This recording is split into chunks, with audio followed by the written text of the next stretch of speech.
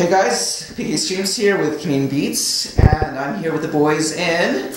Obey the Brave. What's up? What up, man? So, who are you guys and what instruments do you play? Start from one side. My name's Corey, I play bass. I'm Alex, aka Brad, vocals. I'm Terrence, I play guitar. Stevie drums. Oh yes. That's us. Perfect. So, have you guys started with the instruments you're on, or were you kind of put into the position as like a vocalist or a guitarist or stuff like that? Good question. I started off as a guitarist for like many years, many bands, and then yeah, I joined a different band, a metal band, one day, and they needed a bass player. No one wanted to play bass. So you had to play bass. So yeah. That is a good question, actually. I started out on drums, played drums for 10 years, played in various bands, did various recordings as a drummer, and then, I don't know, one thing led to another, and I became a vocalist, and been riding that wave ever since. But as far as being a drummer, it's definitely helped out with that vocal flow and just general understanding of music and how to count and all that. Sometimes it's a bit lacking for vocalists, so it's been working out well. I pretty much been playing guitar. I mean, I did play saxophone and tenor sax in grade 7 band. So, but I was playing guitar at the time, so we'll chalk it up to, yeah, pretty well been playing guitar forever. Yeah, I've been playing drums forever, since I was like 2. Yeah. Kind of always had every instrument in the house though, so fucked with everything, but the main one's been drums forever. So, you have a new album out, Mad Season. Nice. Been a couple months now? 2 months, give or take? No, a week. A week, wow, yeah, I lost count. That's how it goes. Yes, it's been out for literally a week. The first singles came out like... A couple months ago. Yeah. How do you feel this album or the singles have been received? Above any of my personal expectations. Just us being on tour right now and the record being so new and seeing a crowd that is that receptive to our new material. A lot of people already know some of the new songs live, so it's quite encouraging, truthfully. Yeah. Okay, well there's 4 of you, so I guess if each of you could put a song on a mixtape that's not your own to describe the theme of the album, what would it be? Oh, holy shit! Look at my iTunes. Well, like I'm a gonna song say- that's not ours? yeah. That describes to describe the album, Don't Stop Believing. Oh wow! Yeah. Good shit. By Helix, I think. Oh no, it's Journey, right? Yeah, it's Journey. I had a Journey song in mind too, but it was Any Way You Want It. Yeah. Well, What's that Chumbawamba song? I Get Knocked Down and I Get Up Again? That's a good one. Tub Up, that's the rig, man. Chumbawamba. yeah, that's a good one. That's a good one. Very well Send the done. night away, buddy. Stevie, would you have one? Andy? I don't know, man. I can't think of anything. Yeah. It's a tricky one. He had a rough night and a little slower this afternoon. yeah. I don't know, quite frankly. I really can't. It's a really good question, but that's really hard to... I think we nailed it with Chumbawamba. Journey. I think that's pretty good, yeah. Yeah. Let's go. There's With probably like really good songs, there's gotta be ones that are better, like more meaningful, but that's the reality of the record, right? But yeah, we're just burnt right now. So yeah, if you like those songs, it's I Get Knocked Down. It's basically about getting fucked over but pulling through. Yeah. Essentially. Theme of the record. Okay, so you have 3 albums out and each one has a French song on it. Are you planning to do that for future releases, and why do you put the French song onto the album? I'm from Montreal. I'm from Quebec. I'm a Frenchie. I don't know. It's just been it's always been important for me as an artist, just as a French speaking artist. We tour with a lot of international bands that are often, I don't know, German or whatever, and it's everybody speaks and sings in English. It's the universal language. It's I get it. It's important. That's how we get our message across. That's how I'm doing this interview with you right now. That's how the people at home understand me. But there's that part of me that's just I need to get it out, man. I need to speak French once in a while, and to have that connection whenever we play those French songs live, whether it's back home in Quebec or all the French-speaking countries in Europe, because we tour mainly Europe. You know, whether it's France, obviously, or even like Belgium, Switzerland, Luxembourg. It's fun to have that extra little spark, or that I don't know. I can't really properly describe it, but it is something that is important for me. It's something that they're all cool with, fortunately, and it is something that I want to repeat in the future, definitely. No, definitely. Just I'm being from Russia. Okay. I've seen like Russian bands, like metalcore bands, and it's the same thing for me. So. And I feel just grew up, you know, speaking French. I feel like there are a lot more. I feel like I have more words to paint a picture and get my point across. And yeah, that's fun too. Yeah. So, still being a relatively small band compared to some other bigger bands, you only do have 3 major albums out. If you were to rearrange the release of them, would you, and in which order? Wait, repeat that question, please. Okay, so you have 3 albums out. 3 albums out. Would you rearrange the order of the release? Meaning, put out like Salvation first. No. I mean, as far as I'm concerned, no. I feel like it's actually like a logical evolution. You know, we started out really a bit more hardcore oriented. No singing whatsoever. Lots of mosh, lots of breakdowns. You know, very heavy and slowly but surely. You know, with Salvation, there was you know, added melody, a bit more variety. And now with Mad Season, you know, it's that, but we brought that to the next level. I feel like this new record, Mad Season, is a lot more diverse. It definitely demonstrates some growth musically, even personally. I don't know. It's just yeah. I wouldn't have it any other way, truthfully. I think it makes more just sense the way it goes. Whether as a performer or as a fan, what is the craziest thing you've seen live at a show? Oh. Craziest thing. One time at the first time we played Graz Rock, this guy came up on stage, like ran right onto the drum riser and was like hanging on my cymbals, dropped his pants completely naked, and then the security guard came from behind and picked him up and tossed him into the crowd, just like hanging dong. Ass naked? Completely ass naked. Oh man. That was dope. Lit. There's a lot of shit though. The first thing that comes to mind isn't even an Obey the Brave concert. I just went and saw this tour, Architects and Stray from the Path, and Stray were playing in Montreal, and then straight up like security guards weren't doing their job, and kids kept falling into that little area between the stage and the barricades, and then Stray from the Path straight up stopped the song, and they talked to security during this, and they're like, "Aren't you gonna catch these kids?" They're like hitting their heads on concrete, you know, on the floor and shit, and security just nodded no. So then kids proceeded to lose their shit, and like there was literally 40, 50 kids in between that little area between the stage and the barricade moshing. Just I could see my friend Dave, the promoter, just freaking out, being like, "Oh no, I'm gonna get sued, liability, this and that." But it was tight, man. It was pretty cool, I gotta say. That's sick. Yeah, I don't know.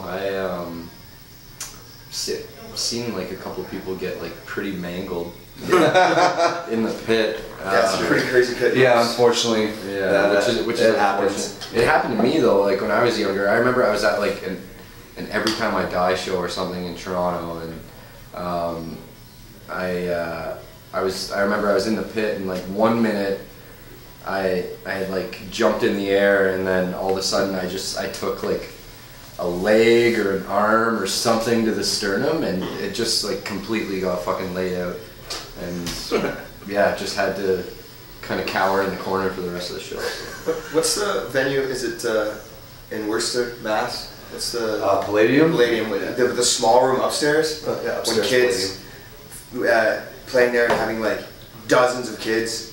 Not at an Obey the Brave show, but jumping off the balcony up there. I always think that's so fun. That's cool. It's just like insane, just like a waterfall of humans like moshing. It's just like ridiculous. Actually, I have a better one. The first time I ever saw Hatebreed play in Ottawa, and I was like, I don't know, 13 or 14 years old, and it was the first time I saw him moshing and shit like that. And I walked in, I was wearing like an Old Navy shirt, like, you know, like blonde hair. I still, I was preppy as fuck, and I just walked in, I saw this, and Hatebreed started, and there was a guy like stage left or whatever, and as soon as they like hit the first chord, he just started doing backflips, and he did it for their entire fucking set. Undisturbed, constant backflips. Just what the fuck. And it was must be nice, right? Yeah, I back it too. Yeah. So we're getting down to the last 6 questions. If you were to change one thing about the Canadian music scene, what would it be? Shorter drives in between cities. Fuck. Yeah. Literally, yeah, make it smaller. 100%. Yeah, that's the big one, right? Nah, man. I mean, we love touring home, man. Yeah, I feel like not enough bands tour Canada. I feel like you know, when we were in the center, I definitely felt it. Like they don't get a lot of love from bands. I feel like some of the scene is unfortunately kind of struggling or hurting because of that. But you know, we made it a point to drive across the country and be here tonight. I'm excited to be back in Alberta. It's been 2 long years already, so yeah, that's what I want to focus on, man. Rocking out. If you were to give a piece of advice to someone who wants to be in the music industry or someone you've worked with, what would it be? You gotta put in work, buddy. Hang in. It's like anything.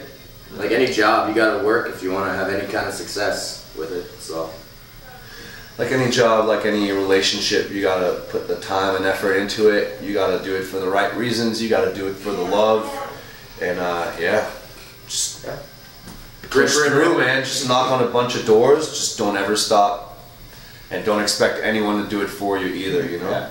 Keep on keeping on. Yeah, you gotta punch in, buddy. Keep on keeping on. just give her, as they say out here in Alberta. Just give her. Yeah, just Keep giving her. Watch Fubar every day and just give her. Yeah.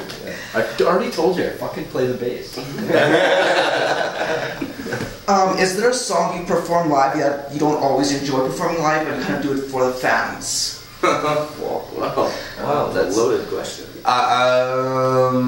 Yeah, I'll be transparent. For me, there's a song on the first record, It Starts Today. It was one of our first singles. I'm with you on that. It's like more of a thrashier song, a faster song. It's a bit more metalcore-ish. I feel like you know, it's one of those songs the kids at home know, but it's I feel like where we're going with this new record and where that was, it's just sort of drifting away from that. But I'm glad we did it. It's not like I hate it, but yeah, that's not my favorite moment of the set.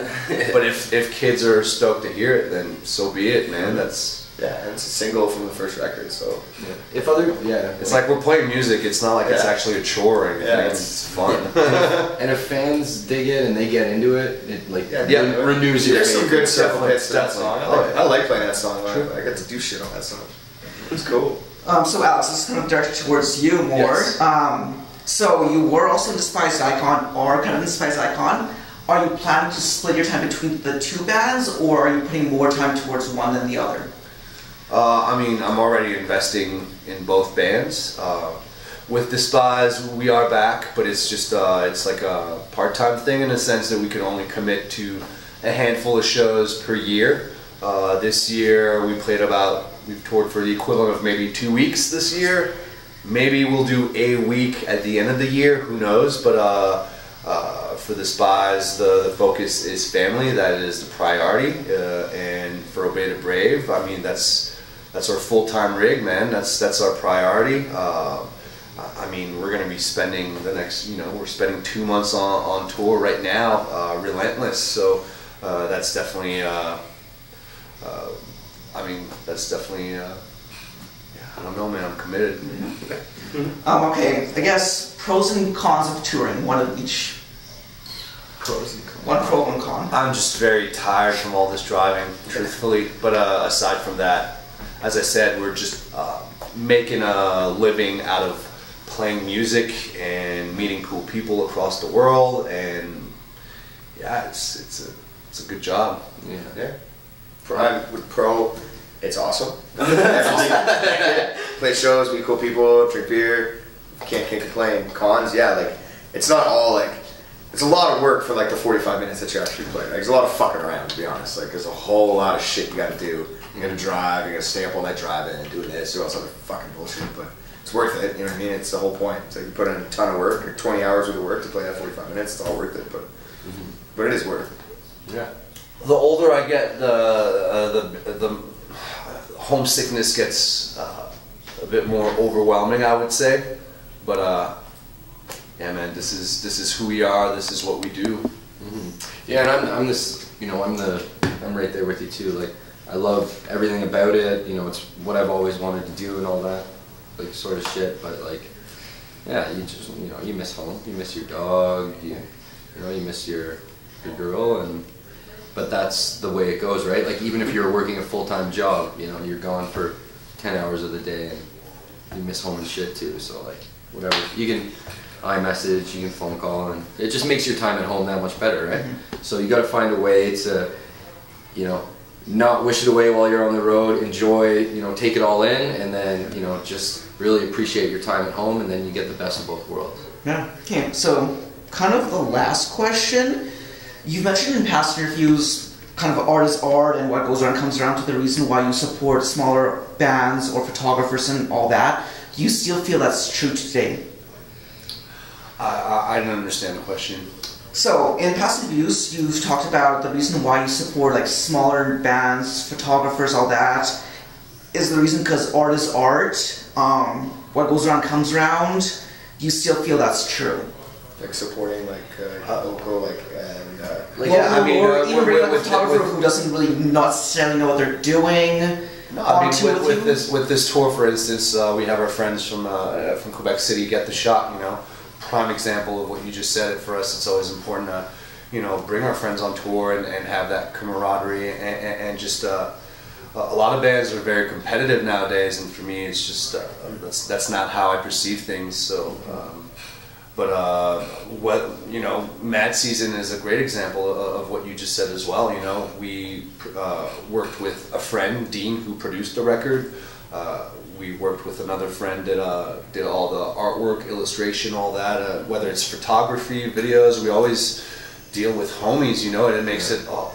They get us. You know, they're part of the boys, and it makes the whole thing a lot more personal and sort of true, you know? Yeah, for sure. And even down to like you know, the crew we're working with on this tour, like you know, you see, like, it's about giving, like, people a shot, right? You know, yeah. And then they, you know, they come through for you. Like you know, our FOH on this tour, he's, you know, he's got experience like in the field, but this is his first tour doing front of house, and he's fucking killing it. And then, you know, the guy we got slinging merch for us, like, he's a photographer, and this is his first tour doing merch. Well, maybe second, but anyways, yeah, we're good at spotting talent, man. Yeah. that hidden talent. Next thing you know, man, they blow up. They fucking do sound for stick to your gun.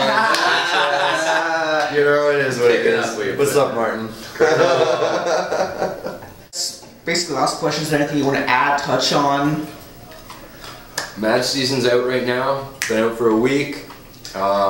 Pick that shit up. You know, we're super proud of it. It's it fucking rips. Yeah. She fucking rips. Yeah, grab the record. Yeah. Apologies for the lack of energy. It fucking rips. Yeah, she does. Come out and send it. You know, watch for tour dates. Come out to a show. Where you know, we got more shit in store for the rest of the year. So. Yeah, if you're just getting to know us, go to obeythebrave.com. There's all sorts of cool shit there. Whether you want to keep track of tour dates, pick up the record, merch, anything you want, man. Just hit us up. We always like hearing your stories. We try to interact as much as possible. So, to everyone out there, thank you very much for the support. Thank you for your time. Absolutely. Peace. Man.